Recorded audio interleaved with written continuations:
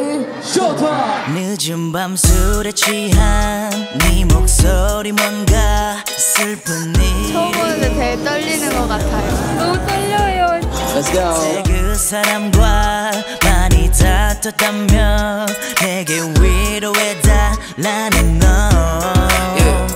너 아니면 나중 한 명은 바보 떠나지도 다가가지도 못하고 그를 바라보는 너 당첨도 안 됐는데 사인을 받았어요.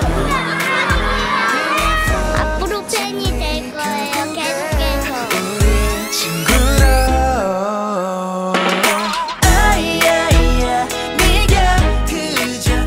이번 노래 12개 다 너무 좋고 나오자마자 막 들으면서 막 울고 근데 너무 그냥 좋았어요. 특히 이번에 다 리즈 찍은 것 같아요.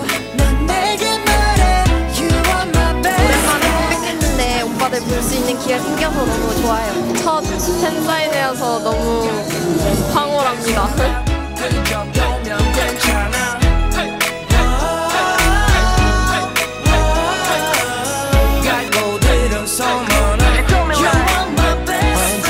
앞으로 활동 계속 열심히 해주고 그 팬들과 같이 할 수 있는 시간이 있는 기회가 많이 있었으면 좋겠어요. 아이콘 사랑해요.